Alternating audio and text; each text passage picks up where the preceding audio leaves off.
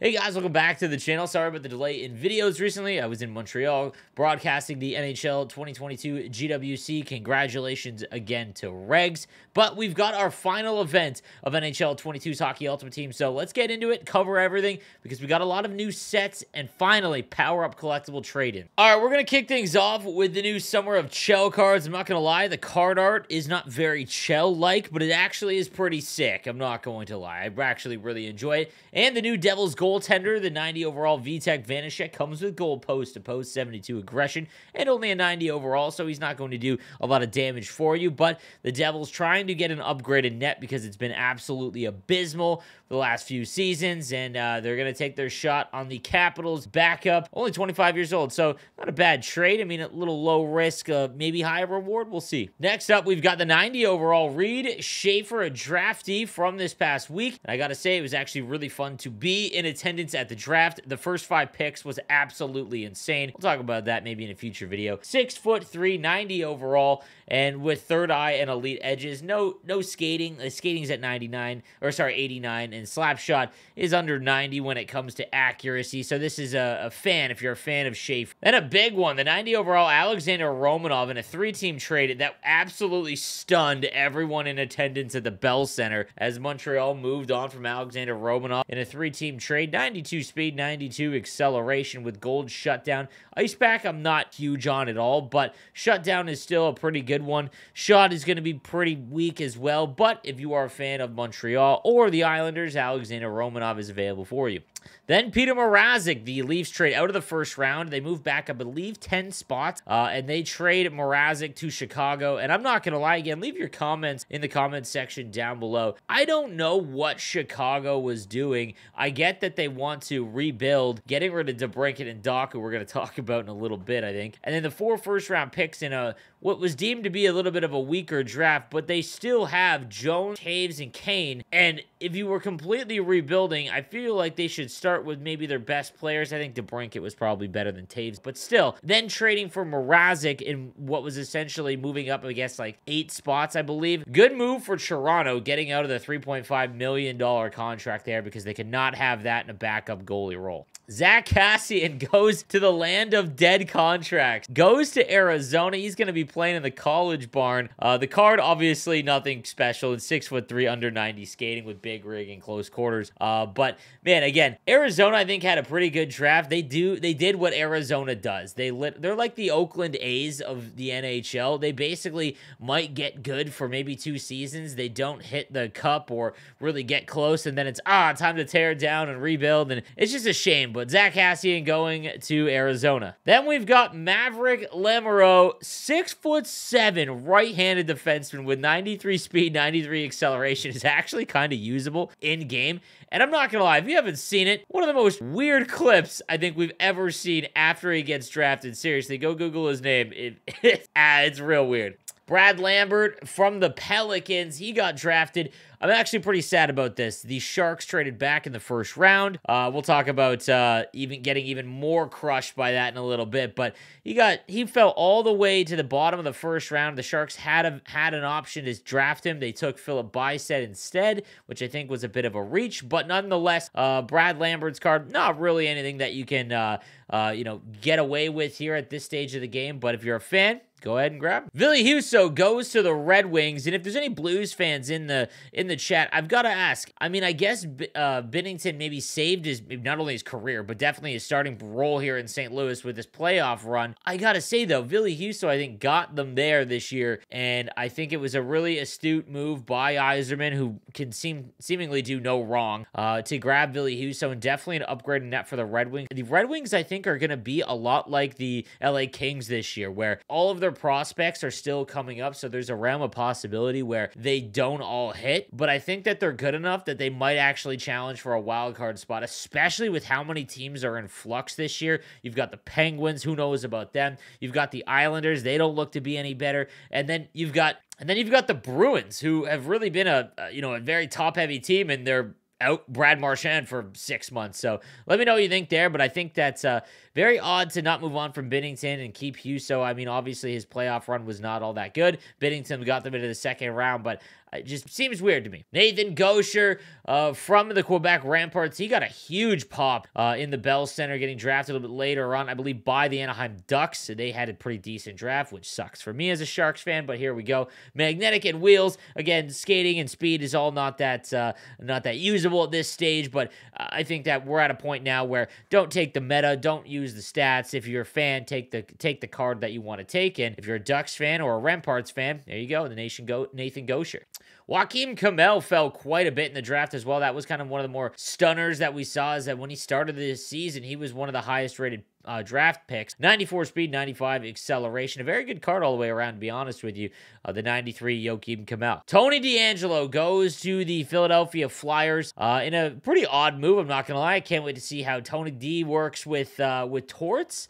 Philly, I mean, Tony DeAngelo is a very good hockey player, obviously. We'll see how he works with Torts. It'll just be interesting to see, because the Flyers are just a very middle-of-the-ground team. Obviously, last year was horrible for them in terms of expectations. They made an entire roster shift, and if you go back and do the trade chart with Ristolainen and all that last year, they gave up a lot for basically Tony DeAngelo and Ristolainen, but Tony DeAngelo is definitely a very, very good defenseman. He's going to quarterback that power play. Then we've got Denton Mateychuk, 94 overall left-handed defenseman. I believe it was a Chicago pick. I think I'm mixing that up with the Blue Jackets. It could be completely wrong. The whole first round is a very big blur to me. Again, being in attendance was way different than watching it on TV. 94 speed, 95 acceleration is actually a pretty solid card for the 94 overall left-handed defenseman. A good shot, good body, decent body checking at 90 overall, and then perfect defensive awareness stats. All right, Connor Geeky. This one hurts. The 94 overall, 6'4" right-handed player. This one really is tough. Okay, he joined, if you didn't watch the Game World Championship, he actually joined the broadcast with Matthew Savoy, and we got to talk to him. I got to talk to him a little bit, and he was just an awesome kid. Like, he was hilarious. He was super down to earth. I thought one of my favorite guys that I had met this entire week, and I met Shane Wright, but Connor Geeky, let me tell you, the Sharks, they're drafting 11th, okay? They're picking 11th. Number 9, I believe, goes to Savoy. Savoy goes to Buffalo. I'm hurt, but I knew that he wasn't really going to fall to 11, I didn't think. And all that was stood in the way of Geeky and the Sharks was Anaheim. They don't go with Connor Geeky, and it's right there. It's right there for the Sharks to take the guy that I would love to take. Regardless, I know that there were some things about his skating not being NHL level and whatnot, but he's huge and he was funny, and it just would have been nice to be in person at the draft. Anyways, they trade the pick to Arizona. I'm pretty crushed. Arizona then takes Connor Geeky, and I'm going to be a fan of this kid his entire career. Again, it was really fun meeting him, and I think he's going to be a pretty decent player. And then we've got Matthew Savoy, 5'9". I think Buffalo got a really, really good, talented player here to go with some of the bigger guys that they've got in Tage Thompson and Dylan Cousins. It's going to be really fun watching Matthew Savoy's career. Absolutely electric skating, as well as a great shot in hockey IQ. Going to be really fun, and I hope Buffalo gets it together soon, being from Southern Ontario. It's always nice when Buffalo, starts doing well. But the card itself, a little bit underwhelming skating stats, but I think that'll change next year, to be honest with you. And then basically perfect in shot, hands, defensively. Can't play center, but body checking 87. This is a pure offensive card. Then we've got Kirby Dach for the Montreal Canadiens. And again, this is another one that just, I didn't really understand. Again, I think that was the 3-team trade with the Islanders for Kirby Dach, one of their better young players. And man, part of me thinks they're just tanking for Bedard. And I think that this might be a year where it's just evident that everyone is tanking for Bedard because, the McDavid and Matthews level of prospect does not come around that often. And, Montreal, good for Montreal. They get Slavkovsky, going to be a great player. They're huge. I think size was an issue for them. Obviously, Suzuki, Cole Caulfield, 6'4" Kirby Dach, and Slavkovsky. That's going to be fun to watch. We get a 95 overall Kirby Dach card. Kevin Korchinski, which I believe was a first reach for Chicago a little bit. One of their first 4 picks in the first round.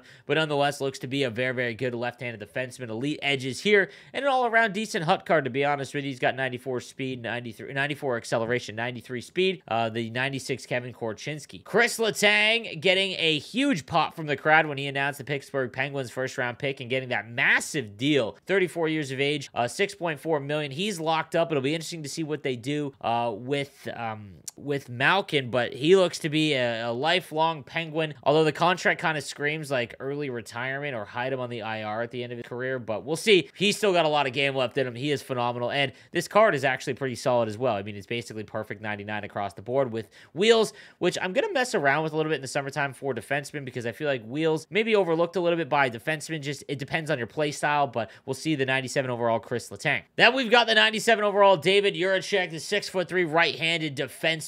Looked to be one of the best draft picks into the draft. Gets gold shutdown and elite edges, 93 speed, 92 acceleration, and 99 everything else across the board. He is a great hut card, going to be a great prospect in the NHL, and just an all-around really good card right here. Then we've got the stunner of the draft, the 98 overall Shane Wright, and again, I'm going to have a vlog that will go over my entire trip from the GWC and to the draft, and I will show you how the arena reacted. Shane Wright made it evident that he wanted to go first overall, and I kind of thought that was like an ego thing. There was interviews where he said that I'm good enough to go first, and it seemed to me like it was important to him, and you know, obviously it's important to everyone at that stage of the draft, but he really wanted the not the clout, but like the reward of being first overall in a draft. Doesn't go once, Slavkovsky goes, and then you know, New Jersey kind of stunned. I mean, it makes sense that they drafted a defenseman because they don't have a lot of defense at all, and they definitely are pretty set on forwards with Hughes and Heischer.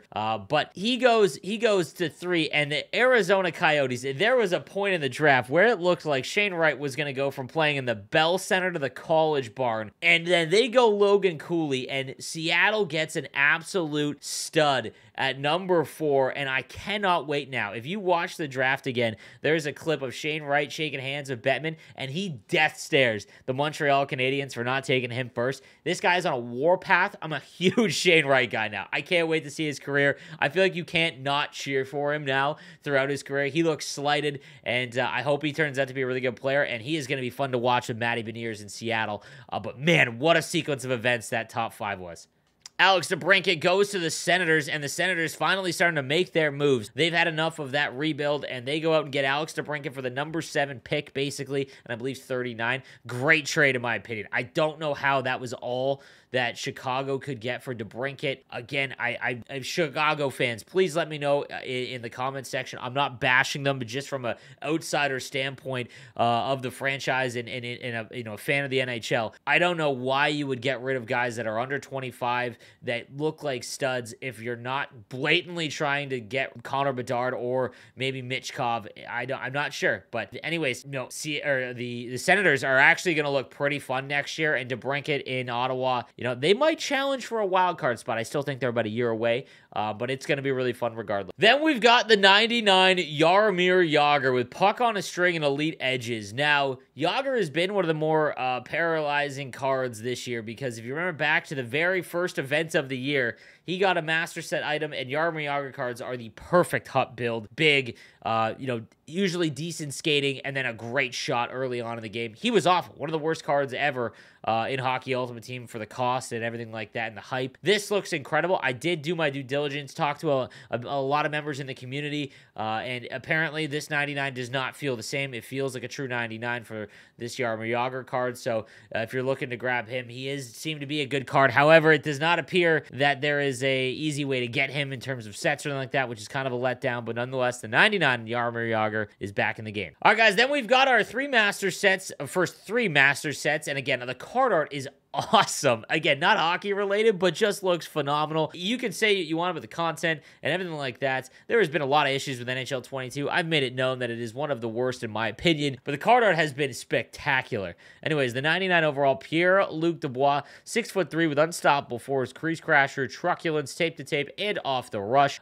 He can get up to 99 everything. Unstoppable force is a very, very good zone ability. Throw truculence on, he's going to bump anyone off the puck, and you've got a really, really good card here in the 99 Pierre-Luc Dubois. Next up, we've got Jake Guentzel. I've never been a super big fan of Jake Guentzel, and I don't know why. He's a very good player, but I don't know what it is. Again, I apologize. This is a me thing, but he's got make it snappy, big tipper, close quarters, no contest, tape to tape, and puck on a string. A lot of these abilities I'm not a huge fan of, but still at 99, he's an incredible card. There's no way around that, and you can go out and grab the 99 Jake Guentzel, and there's multiple ways to make him, which we're going to talk about in just a little bit. And then we've got the Calder Trophy winner, the 99 overall Moritz Seider, who can go and be a true 99 with Seeing Eye, Magnetic, 1T, Truculence, Quick Pick, and Elite Edges. A phenomenal card. They have released studs at right-handed defense over the last few weeks and about the last month. And this is one of the best right-handed defensemen in the game. And yeah,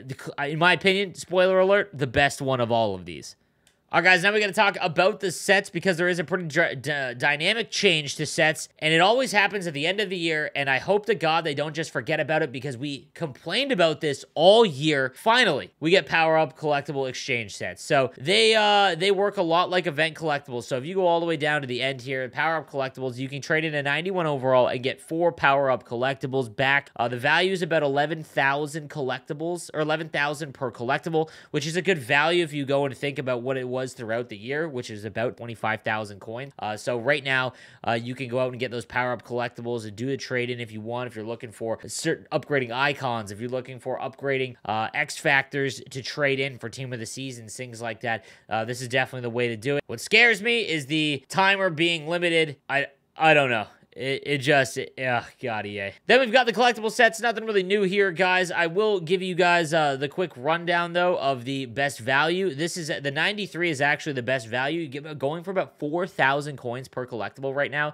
And then outside of that, the 87 trade-in appears to be the next best. Around anything under 5,000 is obviously the play, but you want to try and make it where it's around 4,000 to 4,200 coins. That's really going to change the value if you're trying to make any of these master set players. So now as we move along, you do see here there's some trade-in sets. So if you trade in the 97 X Factor Jake Gensel, as well as 30 Summer of Chel collectibles, which is obviously going to be quite expensive, but if you can get each collectible for 4,000, that's only 120,000 coins. It's getting Jake Gensel up to 97, but if you have him, you know, this is actually going to be a pretty decent value. I don't know if I would go 97 to the 99. That's going to be your decision, but yeah, you can do that now. Then we've got a power-up collectible trade-in set with the 98 Gabriel Landis cog and 16 power-up collectibles. And then lastly, we've got the 97 power-up collectible version of the trade-in for that X Factor. And again, at 12, at going for about 11,000 coins, you're looking at about 132,000 with the 97 to go up to